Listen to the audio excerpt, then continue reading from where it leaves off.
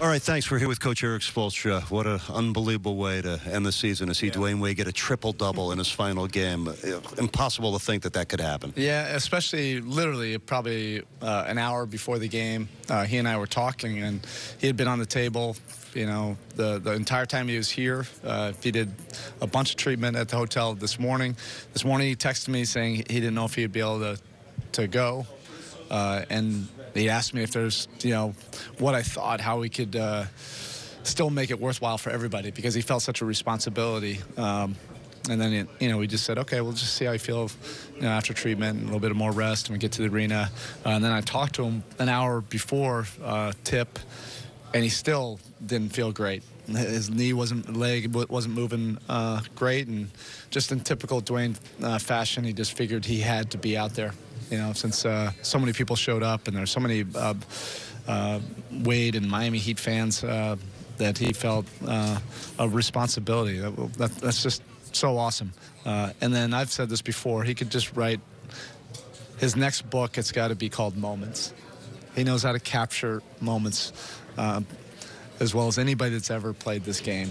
And then to play this game when he didn't feel great, and then get a triple-double and get his last assist to UD is the definition of capturing these moments and really giving everybody what they wanted. Let's talk about that moment for a second. I mean, it's surreal that he would get a triple-double in his final game of his career, and that Udonis would do it with a jump shot. I mean, you couldn't script it any better. It's like back in the saddle again, you know, putting both those guys in the starting lineup. It really just was like, for myself, like going into a time machine. And it was, boom, 2008. Two guys that I trust and will go to battle in this great game any day. You know, and they have such a history together. They are connected. It's a symbiotic relationship. They care so much for each other. You know, Dwyane didn't even realize that in the first half that he was on his way.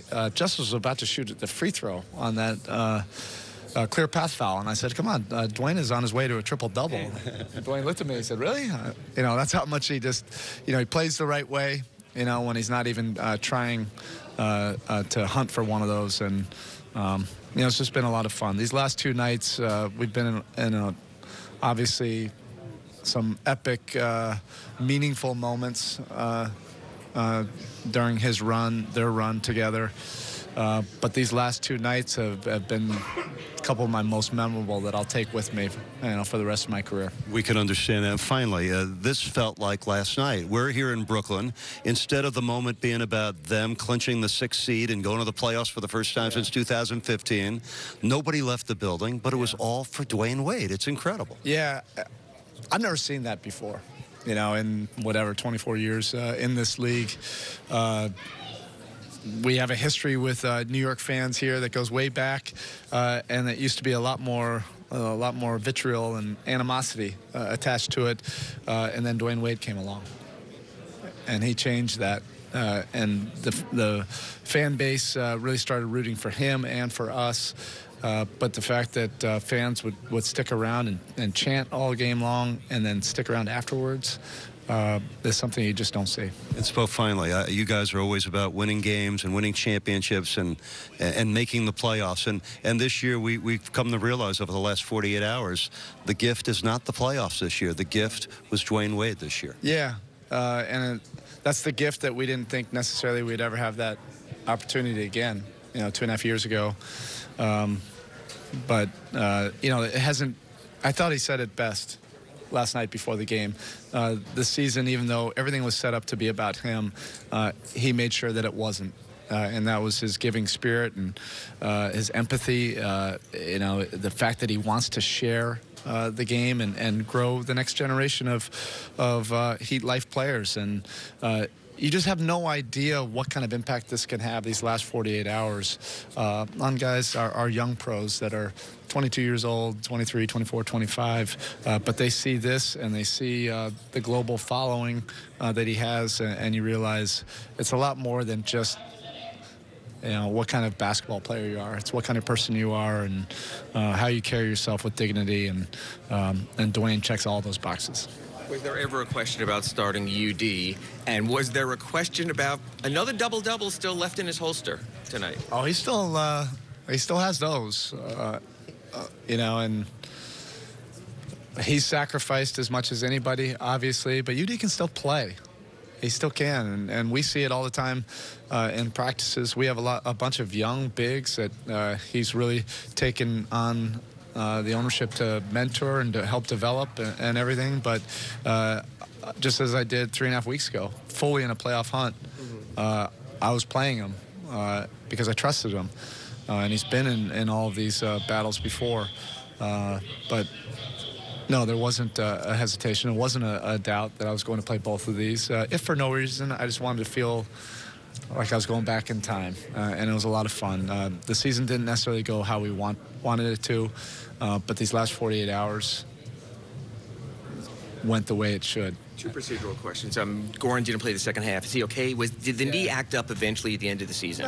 No. You know, I thought he was moving better, actually. You know, tonight he wasn't moving great, and we really wanted to play, you know, Duncan and Dwyane more minutes. So he volunteered that.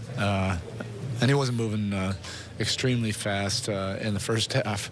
But, you know, it also speaks to Goran and his commitment, you know, to being a real pro. He didn't necessarily have to push the pace to get back as fast as he did, and he did. And it took him a little bit of time to find his rhythm. It took him a little bit of time to get back into the starting lineup. But he was playing his best basketball, you know, the last couple of weeks of the season. And Hassan not playing today? Background on that? Thing, that was more just playing UD.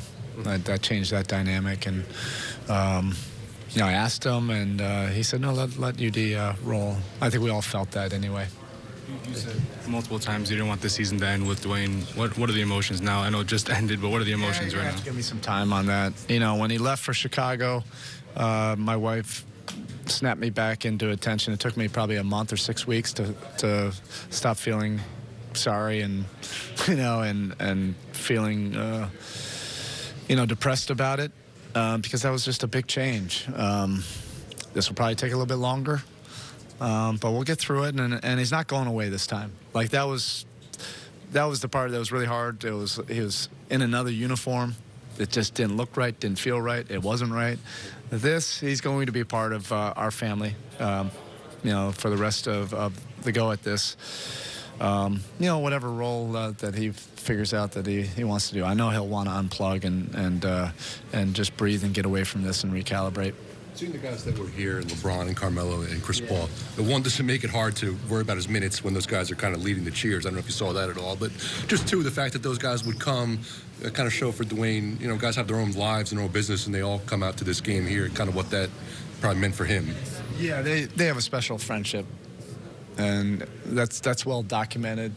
Those guys have spent a lot of time together, and that transcends, you know, sport.